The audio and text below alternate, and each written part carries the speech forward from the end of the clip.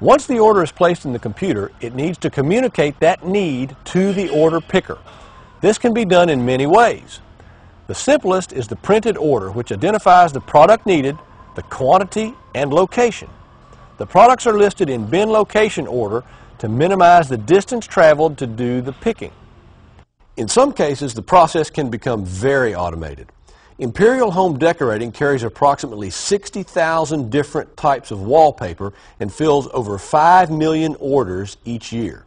The wallpaper is printed in Canada and shipped to the distribution center in Knoxville, Tennessee. The wallpaper is transferred from shipping containers into one of 70,000 specially designed bins. Once the bins are filled, they're automatically stored.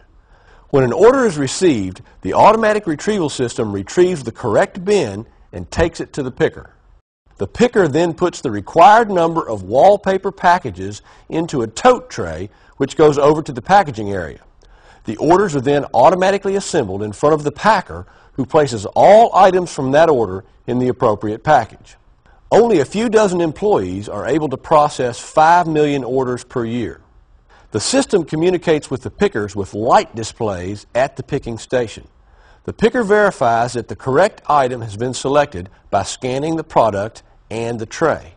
The product has to be scanned for both SKU number as well as a die batch, since they do not mix die batch numbers because the customer might notice a slight difference in colors. The automatic retrieval system that selects the bins for the pickers is totally automatic and controlled by the computer.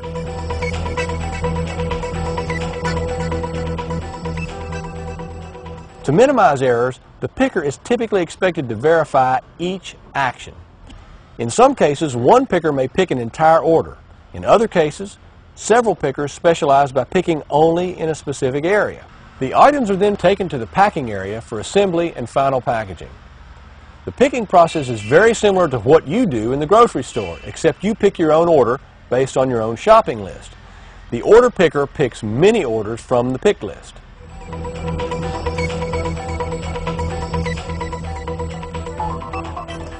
After picking, the next step in the distribution process is staging.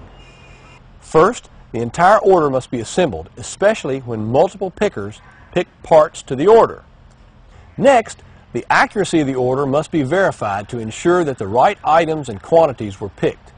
This can be done manually by scanning each item picked or by weighing the order to make sure the picked order weight is the same as the total of all items on the order. An important element in the staging process is packaging. When similar sized cartons are ordered, they can be assembled on a pallet and strapped or shrink wrapped. This protects the items during shipping. When there are many smaller items, they can be consolidated into a larger package to reduce handling and transportation costs. For example, if the minimum shipment cost by UPS is $10, you can save a lot of money by putting 5 small items into a single package, which also can be shipped for $10. When the container is not full, styrofoam peanuts, airbags, or other filler material will be added to prevent damage.